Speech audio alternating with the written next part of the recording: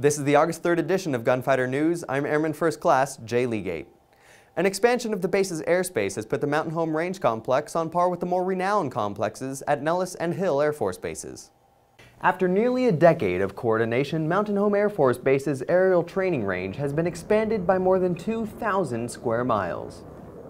Commander of the 366th Operations Group, Colonel Christopher Sage, led an inaugural flight of two F-15s into the new airspace to mark the occasion.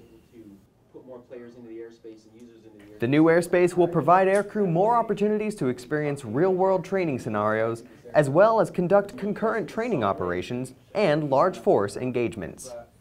In other news, more than 100 gunfighters are preparing for a TDY next week. The 389th Fighter Squadron is tackling preparations for their trip to Barksdale Air Force Base, Louisiana, where they will participate in the Green Flag exercise. The two-week exercise gives both airmen and soldiers a chance to integrate their forces and simulate combat situations in a deployed environment. This is important to airmen from Mountain Home as it's one of their few opportunities to build camaraderie with the Army unit they will most likely deploy alongside in the future. Green Flag also allows gunfighters a chance to showcase their talents in close air support training.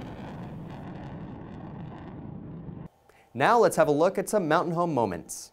366th Operations Group Commander Colonel Christopher Sage speaks to media representatives prior to the first flight in the Mountain Home Range Complex's new airspace. 366th Fighter Wing Commander Colonel Christopher Short throws the opening pitch for the Operation Warm Heart softball tournament. The proceeds from the tournament will benefit needy airmen and their families with things such as offsetting the cost of plane tickets when a family member passes away. Members of the 366th Medical Group received in-place patient decontamination training. The purpose of the training was to prepare the IPPD team to respond to chemical, biological, radiological, and nuclear catastrophes. For more information about what's going on around base, you can visit mountainhome.af.mil, facebook.com/mountainhome.af.mil, and youtube.com/366FW. And that's it for this week's Gunfighter News. I'm Airman First Class Jay Legate.